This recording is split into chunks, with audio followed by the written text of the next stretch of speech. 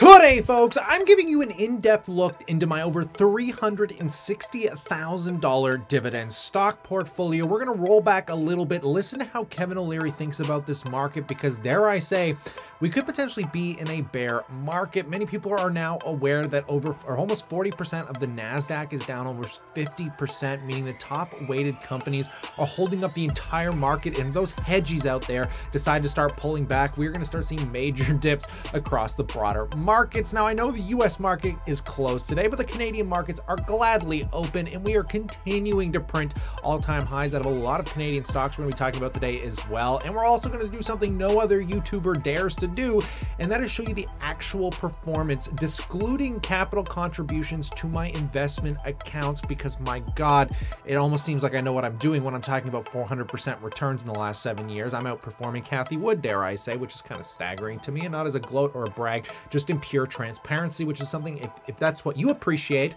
not lying, not bullshitting, just the straight facts here, consider hitting that like button, folks, because first we got to hear what Kevin O'Leary thinks about the market, because so many of us are sitting here kind of shaking in our feet, and I'm definitely one of those people that are a little tremored by what's currently going on, because whether it's the NASDAQ or the Dow, I mean, the Dow is holding up better than the S&P somehow, but if you dig into the Dow Jones Industrial, guys, there are so many companies down 80+%, and I know you know one. Everybody knows a stock right now that is down 80+%, but let's hear what Kevin O'Leary thinks about the broader market view.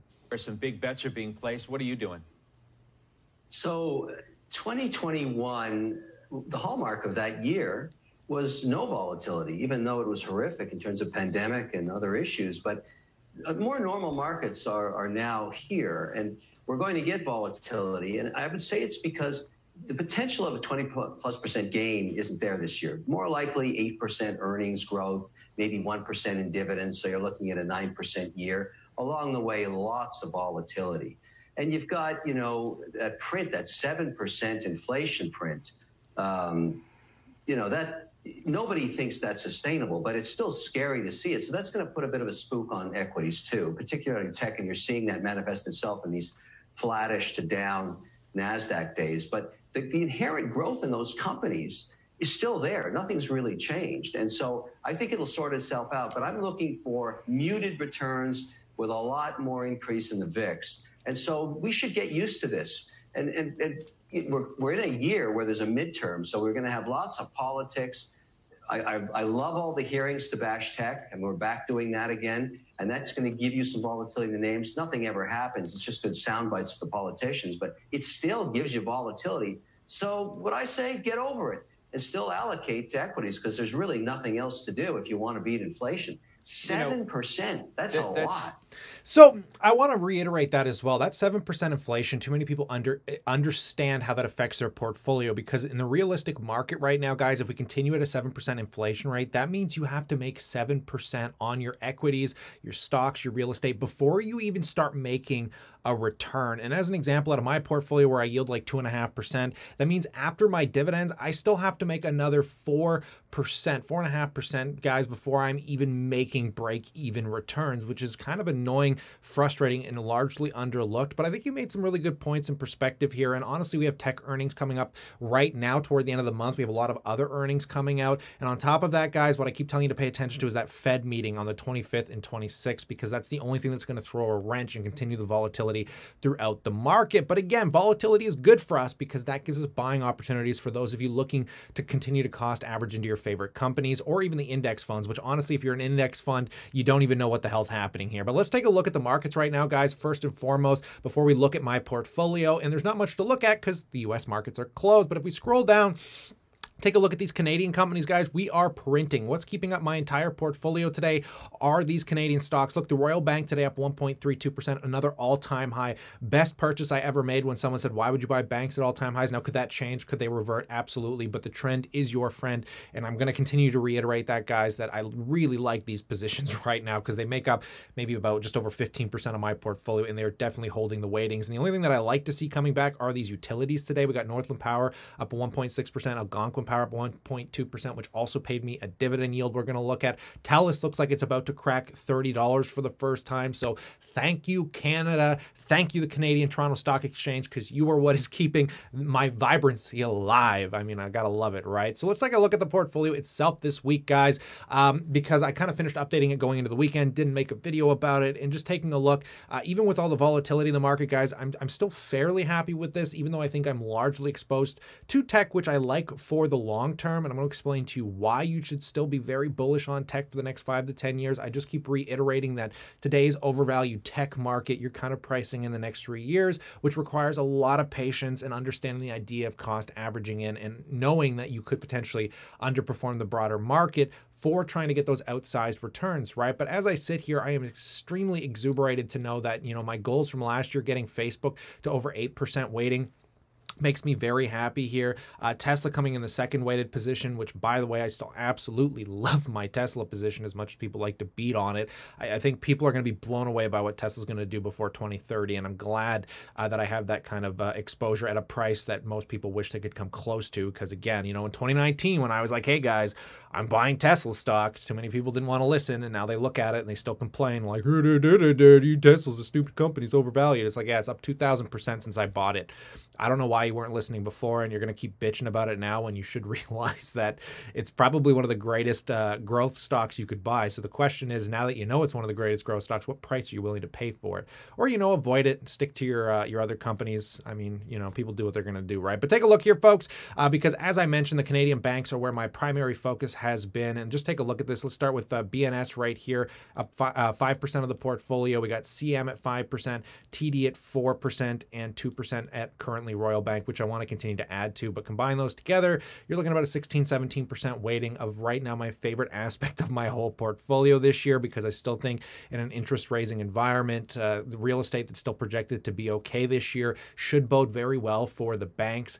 The only other thing that I'm still kind of intrigued about, that I'm using Shakepay, which if you're Canadian, you can perpetuate free Bitcoin through a promotion where you log into the app, shake it every day, it exponentially gives you free Bitcoin, plus you deposit $100, you make 30 bucks, I make 30 bucks. That's how I'm cash flowing a yield right now without having to leverage that crypto like most people are. I'm gonna project to make over $200 this year just in free Bitcoin, almost like a dividend. And currently that value is sitting at about 8,200, which I'm still trying to figure out if Bitcoin's something I want to allocate to in a volatile market, because it's such an intriguing asset class. But overall, guys, that's kind of where the portfolio weighting sits at about $360,000. And what I want to tell you as well, in this spreadsheet, I just re-updated the Chartmaster portfolios by adding this. Now, this isn't an automated portfolio like our more complicated spreadsheets, but because I'm constantly converting CAD in US, which everything you see here is converted to the Canadian currency manually, it just gives me a better understanding of my diversification. So what I went ahead and did was I re-updated the way I'm tracking my dividends, separating the Canadian and US, which, by the way,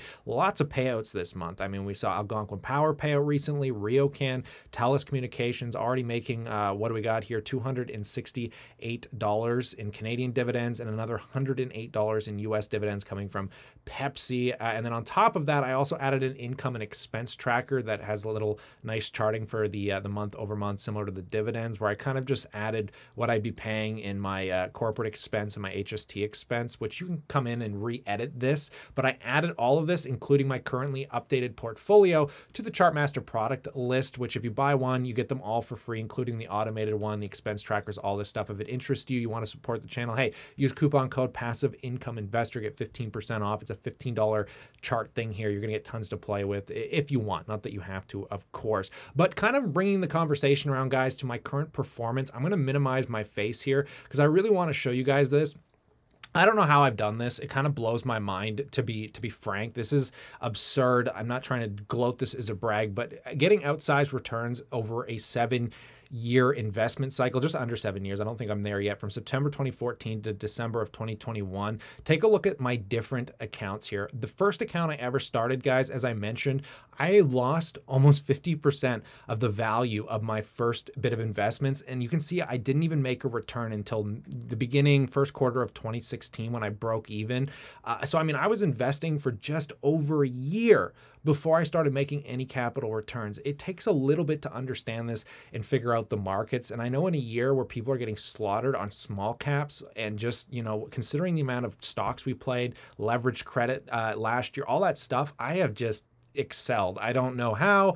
I'm only buying like what I believe to be the best balance sheet companies on the planet, and clearly trying to focus on best balance sheet and best growth companies out, you know, trying not to diversify too much and not picking anything that I think is good, and just really focusing has paid off exceptionally well. My managed account hit all-time highs going into the end of the year, guys. I've almost had a 400% return in 7 years. Dare I say that's probably outperforming Kathy Wood in my managed account. My RRSP, the black line here, guys, is up what, like 260% or something like that. And you can see where these lines start because I started these accounts at different periods in time. My RSP I started in 2019, where I primarily started buying Tesla, and it's just unbelievable how much growth I've gotten out of that account. My TFSA, one of my largest accounts, guys, still outperforming the S&P 500, represented by this dotted line. And I mean, since I started my TFSA sometime in the midst of 2017, we are currently up almost, I think 190%.